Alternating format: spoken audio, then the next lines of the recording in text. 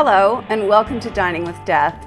This episode is on my playlist, Dining with the Damned, where we discuss people who have been sentenced to die. We talk about their lives, their crimes, how they ended up on death row, and then I show you and taste their last meal before execution. Hit the like button if you like the video, subscribe to the channel if you want to see more from me, and you can always join my Patreon. We have a big goal there. I'll talk about that at the end of the video. I'm Stacy Lee. Let's begin. When we talk about cold-blooded reptilian psychopaths here in the true crime community, a lot of people's minds go directly to serial killers, to the Ted Bundys and the John Wayne Gacys and the Richard Ramirez types. But after you've spent a lot of time in the true crime community, studying the monsters who inhabit that space, you are more than well aware those are the 1%ers. The very famous monsters often talked about in the true crime genre are only a teeny little piece of the overall puzzle. There are thousands and thousands of monsters that most people will never hear about, and there are thousands and thousands of people who have done things just as bad, if not worse, than the very famous killers that are household names. But even those of us who are well seasoned and immersed in the true crime world sometimes forget. When you hear the words psychopathic maniac, you could be talking about a woman. Yes, it is much more likely for men to commit violent acts than it is for women. Yes, most killers are men. Men are also 5 times more likely to be psychopaths than women are, according to current research. But there are those that believe the gender disparity is not that high. It's just that female psychopaths are harder to detect than male psychopaths are. And today, there is little doubt we are talking about one of the most prolific psychopaths in history. This is Judy Bueno Año. You've probably never heard of her, but those who have studied her are in agreement. She is one of the most evil and cold-blooded people they've ever researched. It isn't that she killed a lot of people, it's that she tortured people. It's the way she viewed other people who made her so different from most of us. By the way, I did a bunch of research on how to pronounce her last name and couldn't find any websites that had that listed as a last name. And then I found out why. She made it up. I'm going to tell you how that came to be in a little bit, but yeah, it's Bueno Año, and it's supposed to be Spanish for good year, but she didn't entirely understand Spanish when she made up her last name. Judy was a shark of a human being. She lived her life in a manner that would very quickly clue someone in psychology into what she was, but the average everyday person would simply call her cold, selfish, and mean. Judy Welty was born on April 4th, 1943 in Quanah, Texas. Her mother died when she was only 4 years old, and Judy was sent to live with her grandparents. Her father remarried, and he took Judy and her brother to live in Roswell, New Mexico, where Judy claims she was abused. As an adult, Judy said her father and then her stepfather abused her by starving her and forcing her to work as a slave. It's tough to know just what to think, as the details of Judy's early life are lost to the ages, but we do know that when she was 14 years old, she attacked her stepbrothers, her father, and her stepmother with a knife. She went to juvenile jail for about 2 months, and when she was released, she was told she must stay in school. Judy actually chose to go to reform school because it meant living away from her family. She wanted to live away from her family. She graduated from that reform school in 1960, and then she got a license to become a nurse assistant. In 1960, Judy was unmarried and found herself pregnant. She gave birth to her son Michael when she was only 17 years old. After Michael was born, Judy met an Air Force sergeant named James Goodyear, and after dating for a few months, the couple was married in 1962. After that, their own children followed, James Jr. and Kimberly. For a few years, everything seemed quite normal and very typical for that time in America. The Goodyear family then moved to Orlando, Florida, where James was reassigned to a Strategic Air Command base at McCoy Air Force Base, which is now the Orlando International Airport. Shortly after the family moved, James was sent to fight in the Vietnam War. He was gone for about 2 years and returned home in 1971. Kind of a side note, I watched a documentary on how the wars affected the generation that came after them. the late baby boomers and my generation, Generation X, how we were raised with kind of a generation of missing fathers. Even a lot of fathers that were present in the home physically were not there mentally because of the wars. Just a side note, but I love talking about that stuff. And Judy kind of reminds me of one of those kids that was really affected by the fact that everyone in her life had been in a war, and that changes people. When James returned from the war, he was, of course, war-worn and different, but happy to be home. He was in good health at that time, but that did not last. Just a few months after returning home from the war, James began to suffer with a mysterious illness. He had good health care through the military, and it got to the point where he was seeing the doctor almost once a week. They ran all kinds of tests, but could never get to the bottom of what was causing James terrible stomach pain, headaches, and weakness. By September of 1971, James Goodyear was dead. Judy collected $28,000 in life insurance and $64,000 in Veterans Administration benefits. That's almost $724,000 today. So it was a huge chunk of money for Judy. So now you kind of know where we're going with this story, right? What kills me about these types of killers is you'd think if they stopped after the first time, a lot of them would get away with it. I'm glad that's not the case, but they can't stop, some of them. It is the strangest thing to me. You'd think that if you got away with something really bad once, you'd be like, whew, you know, lucky me, and move on. But that's not what they do. Judy collected her widow's inheritance and then decided she was going to take her kids and move from Orlando to Pensacola, Florida, where she used some of the money to purchase a nice home. Once settled in Pensacola, Judy met this man, Bobby Morris, and they began dating in 1972. The two never legally married, but lived together and raised the kids together. A couple of years into their relationship, Bobby Morris decided he was moving to Colorado, and Judy followed him there. I bet you will never ever guess what happened next. Bobby began to exhibit the same symptoms that James had experienced: stomach pain, headaches, nausea, intestinal troubles, and once again, doctors could not seem to find the cause. Bobby was tested and he was treated, but his treating physicians were never able to determine what was making Bobby sick, and they were never able to help him. In 1978, Bobby Morris died. Now, one of the strange facts of this case is that two sets of doctors, one set in Florida and one in Colorado, each ruled that the men had died of heart attacks.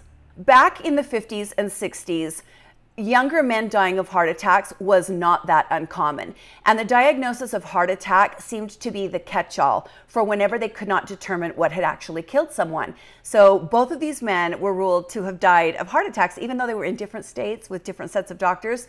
I mean, medicine's come a long way, but yeah, that was just kind of the diagnosis when you didn't know what the death was actually from.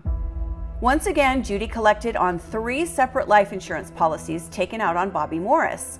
I had a hard time finding exact amounts on this death. Different sites had different amounts, but Judy got her cash and moved on. This is when Judy decided to change her name. Judy decided to call herself Judy Bueno Año, which is a grammatically incorrect Spanish translation of Goodyear. So now Judy's got herself a fancy last name and another new house, and for a while, she's comfortable. For a short while. By 1979, Judy's firstborn son, the one born out of wedlock, Michael, had joined the U.S. Army to follow in James Goodyear's footsteps.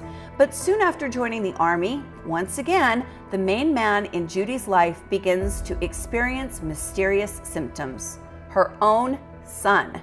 Michael began having the same ailments as both of his stepfathers. He had incredible stomach pain, he had nausea, intestinal issues, and terrible headaches. Now, this time, Army doctors did diagnose Michael with arsenic poisoning. We're going to talk about what happens here in a second, but I find it interesting that nobody at the time said, you know what, Judy has 2 ex-husbands or 2 husbands, dead husbands, that have died of some mysterious illness, the symptoms of which are nausea, headaches, intestinal troubles. You know, there was no computer network to join all of the records together. We can't be too critical. But it took him a while. So Michael was discharged from the Army due to his illness. The Army ended up blaming his exposure to arsenic on his time in the service. Believe it or not, they did not trace this back to Judy. Michael got so sick that in order to walk, he required the use of heavy metal leg braces just to move about. Now, this is the kind of evil I'm talking about. Yes, it's evil to strangle someone. It's evil to shoot someone. But it is a different kind of evil to sit and watch a human being suffer for months on end, knowing that you are the one causing them to suffer, especially your own child. In 1980, Judy Bueno Año took her son Michael on a canoeing trip in Florida's East River. Yes, you heard that right. And as you've probably guessed, while on this canoeing trip, the canoe capsized. Judy swam back to shore and Michael drowned, being weighed down by the leg braces he was forced to wear because his own mother had been poisoning him for almost a year. Evil, just pure, unadulterated evil. After Michael's death, the police and the insurance company ruled it an accident at first. For a third time, Judy collected a large insurance settlement from a policy she had taken out on her own son. She grabbed that cash and went on with her life just as she had always done. But this is when Judy finally slips up, to the point that her murderous ways get the attention of the authorities. Judy began dating this man, John Gentry, a wallpaper salesman. John later recalled, Judy was standing at the bar, all dressed in black. She wore black quite a lot, in fact. Psychologically, I think that says a lot about her.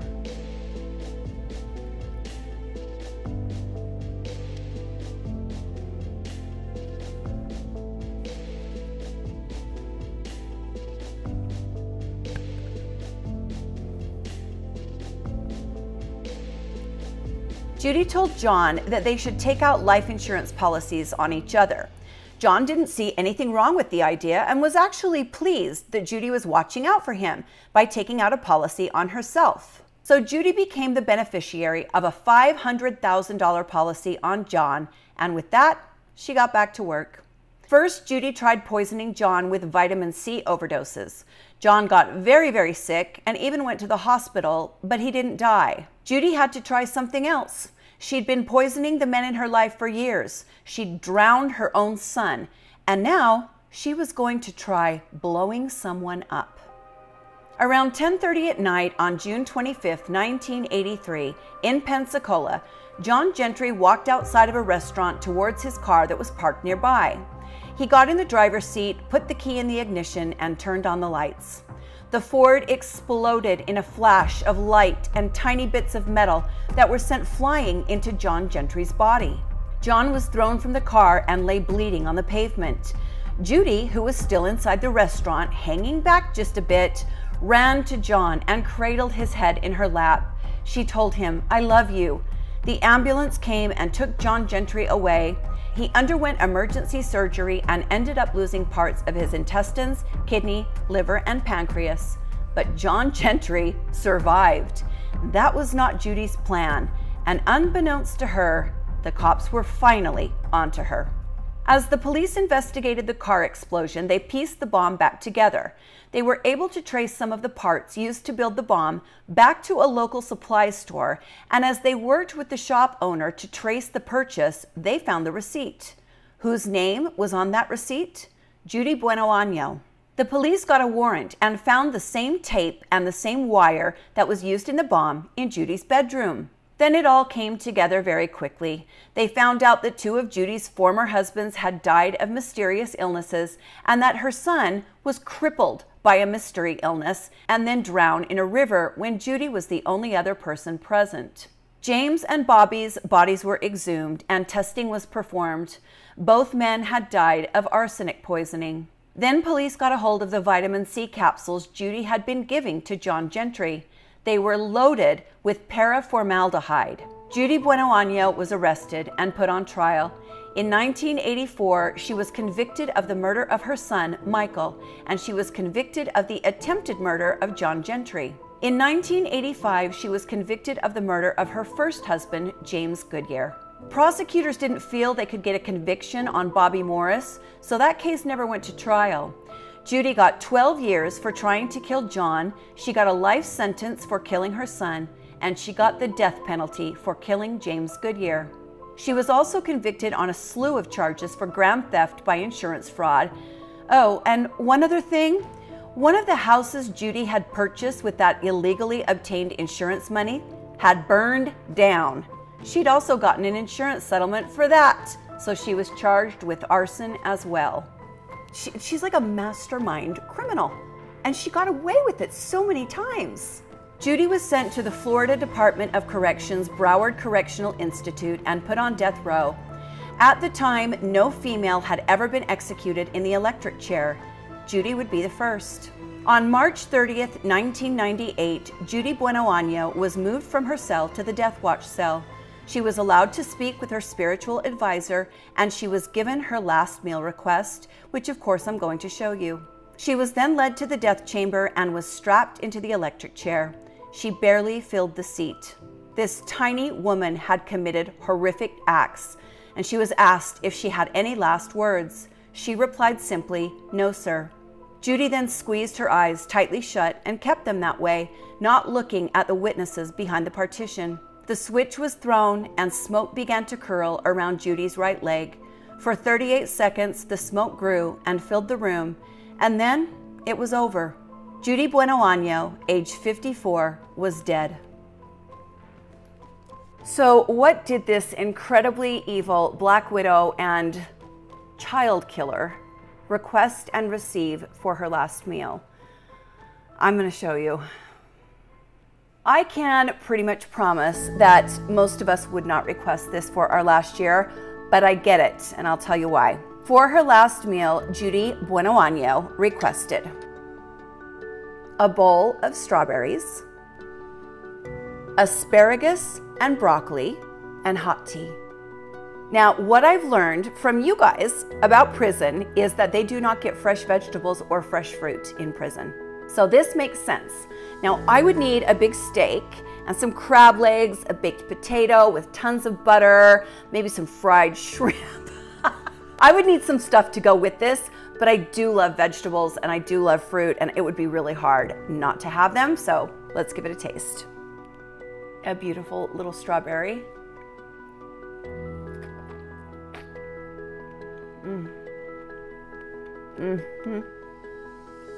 Oh yeah.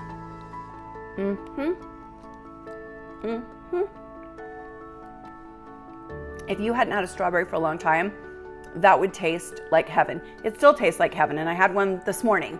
Broccoli, I'm having mine with butter and salt and pepper because I like myself.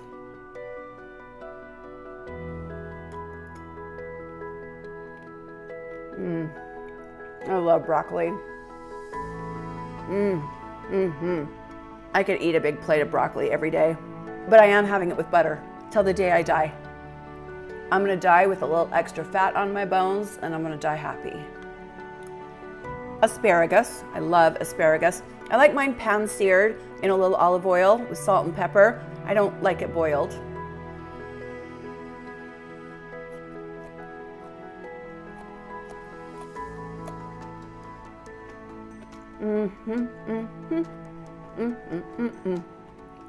This one's a little more erect, a little livelier.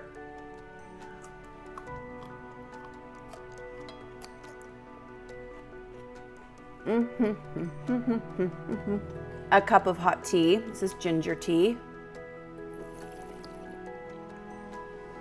Oh, that's good. I'm a tea drinker. I do not drink coffee. It does not agree with me, but I definitely love my tea.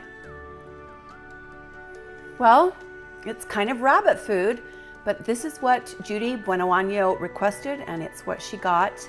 And it isn't the only thing she got on that day. I think she also got what she deserved. Thank you for joining me today on Dining with Death, Dining with the Damned. Hit the like button if you liked the video, subscribe to the channel if you want to see more from me, and you can always join my Patreon. If you want to donate a couple dollars a month, that helps. It helps keep the channel alive, and in the end, we have a big goal. We would like to raise money to donate to police departments that have cold case DNA in storage.